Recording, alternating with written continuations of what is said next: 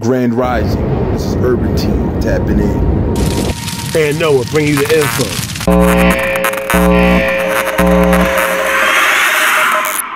Love, my nationists. How are y'all doing? I am doing great. Hope y'all doing great. Let's get to this article. I got a couple pet peeves, and pet peeves for y'all too. Some of y'all out there. But anyway, we all love animals, right?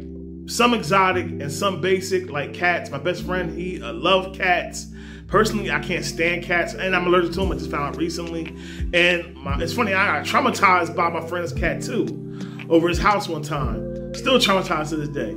So, but I came across these articles, and it's about dogs. People are losing their limbs due to dog infectious bacteria. It is called, I hope I pronounced this right, Capnocytophaga. I'm gonna say it again, Capnocytophaga, which is a negative bacteria that resides in dogs and cats' mouths. It is transmitted by dog bites and is usually life-threatening. People who are immune deficient and getting symptoms rapidly then worsen. The treatment is intravenous fluid medication to raise low blood pressure, dialysis or other methods to clean the toxins from the blood, or amputation to control gangrene. Yeah, you get gangrene, and it depends on the severeness of the situation. And in this one incident, an Ohio woman named Marie Trainer, who called out of work feeling nauseous and having back pains, getting back from a vacation. Then her body temperature rose and dropped back down, which led to her being in an emergency room, waking up in a hospital bedridden for pretty much 9 days with her legs, hands amputated. So a doctor discovered that Trainer had a severe infection, not from a tropical disease, but from her own dog. She has a German Shepherd that licked her, but not just licked her, it licked her on a cut, a wound that she had prior.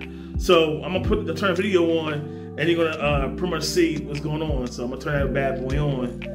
So I'm gonna put it up now. Ah, magic. So let's see. Normal after losing her hands and legs because of all things a dog lick. Marie Trainer woke up from a 10-day coma to find her limbs had been amputated. I cried. When she, I'm gonna say this, when she passed out consciousness from the disease, her skin started turning, as you see in the video, started changing rapidly, turning purple, reddish colors, and progressed to gangrene, also developing blood clots and spreading from the tip of her nose to her legs, face. And I think she did have surgery on her face a little bit. Now, most people who get in contact with dogs and cats, they usually don't get sick. And it's really rare to cause the illness in humans. I think it's like a 1 in a million. I think then he did say 1 in a million. I can't remember. Don't quote me on it. Do your own research. But to a weak immune systems, like having a cancer patient, those who get sick, yeah. And then the symptoms start like that, like up to 3 to 5 days with the quickness. So now, kind of like I said in previously in the research, it is a rare disease. But I have some issues with pet owners. I do have issues with pet owners. And some of y'all out there, I'm calling y'all out, whoever y'all are, y'all get too intimate with y'all pets, okay? Real intimate. Y'all know what I'm talking about. Y'all be sleeping with y'all pets, kissing them, letting the animals lick y'all and kiss y'all. And in some cases, I ain't saying y'all, but in some cases, having sex with pets. And I did an article a while ago on, this is crazy, goat sex rings. Yeah, there's some weirdos out there, and yes, I'm an animal lover too. And but you know, it's crazy that we dealing with this. But some of y'all really need to pretty much just tone it down a little bit, okay? I think they're showing too many of these commercials with animals running around and all that. Like I said, because all these different kind of diseases are getting spread by animals, and us being close to them all the time, that kind of it changes everything. It changes the dynamic, and stuff can jump from one animal to another.